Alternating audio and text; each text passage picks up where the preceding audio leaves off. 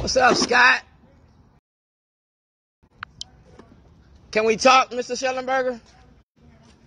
You're not that busy that you can't talk.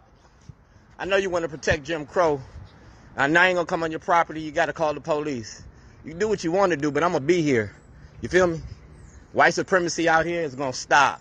You gotta see me if you like it or not. You know what I'm saying? Black lives matter. Black money matter more. Y'all can sneak him in, but he got to be heard. Mike! Check! Shellenberger's a racist, and he got to see me if he like it or not. Your guest gonna see me too. Call Chief Hyde. Tell Shorty here.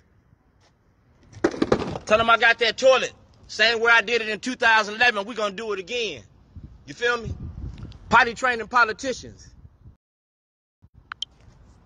Shellenberger went around the block 3 times trying to hide out. And they want to protect white supremacy here in Towson.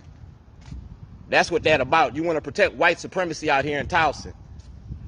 Man, I go to jail for the right reason. And he a good reason.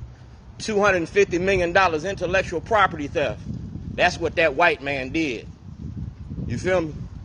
That's what that white man did.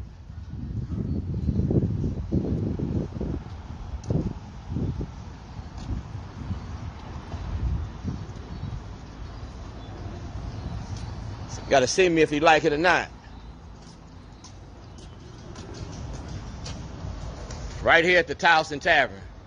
This is what Jim Crow look like. This is what Jim Crow look like.